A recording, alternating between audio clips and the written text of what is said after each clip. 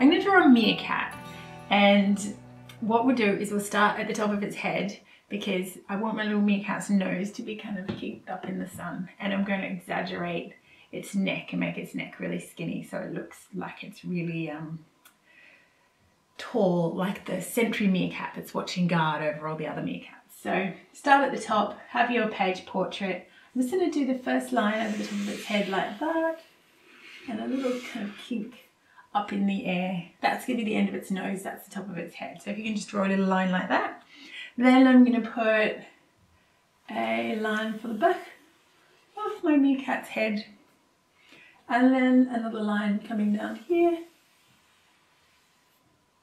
another curve.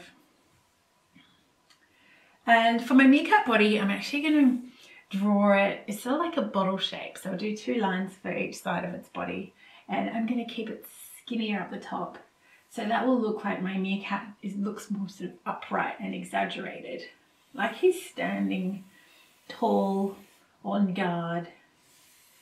So this is going to be a meerkat from my book Meerkat Splash, and that's a book about bath time for meerkats. And yes, when I went to Taronga Zoo, no, I didn't see any meerkats having any baths, funnily enough.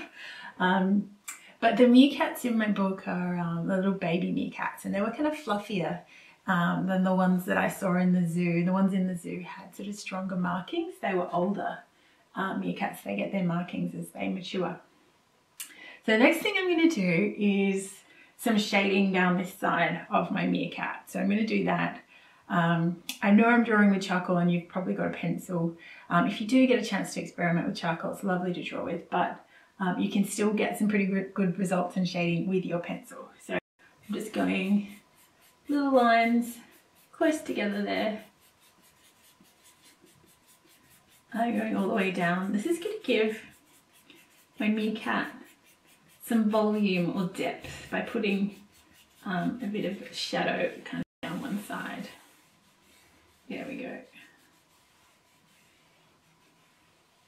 I'll just continue shading, and the next step is I'm going to do kind of like a rectangle shape, but I'm not going to draw the bottom of the rectangle, and that's going to make this little cutout shape here, which is going to be my meerkat feet.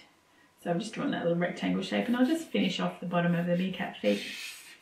And they have darker fur on the bottom of their feet and the end of their paws, so I'm just going to draw a bit darker here and here. There we go. And just do a bit of shading. There we go. So for my meerkat's eye, and they have a darker fur right around their eyes, I'm going to do a square shape, but I'm not going to draw the corners. So I'll show you what I mean. So 1, 2, 3, 4. So it's a square.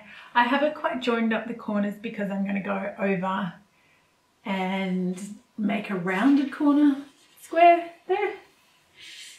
There we go. Then I'm going to shade in that shape of my meerkat's eye.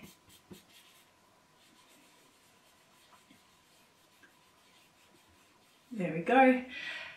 And I'm going to do the meerkat ear, which is going to be kind of like an oval jelly bean sort of shape here. There we go. I'm going to shade that too. That's also a nice dark fur. There we go. Okay, cute. Now we're going to do the meerkat paws. Now I want the meerkat paws to be sort of upright, like it's got them out the front of, holding them out the front of him. And I'm going to do that by doing an M shape, but it's going to be a really boxy sort of M shape. I'm going to do it in the middle, so that will mean my meerkat looks more exaggerated, like it's got a super long neck. So here's this boxy M shape. That's for the top of those little paws. And then inside that I put a boxy kind of W shape for the end of those paws. So there you go, she should be little paws held up like that. And I'm just going to put a bit of dark shade on the end of those two, like we did with the feet. Here we go.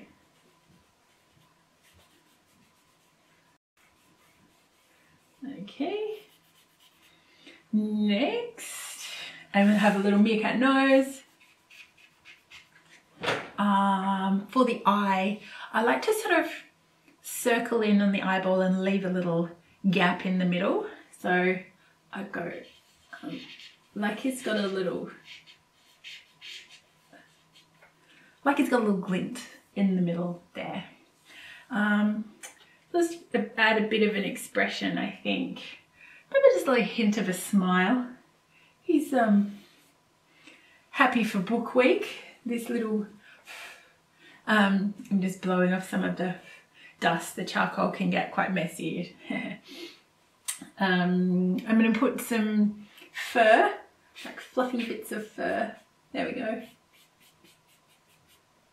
And it needs a tail as well, so just put the tail down there. And a bit of darker fur on the end of the tail. That's lovely. And I'll just put some texture on my meerkat. A few little flecks of fur. And there we go, it's looking pretty cute. Meerkat from Meerkat Splash.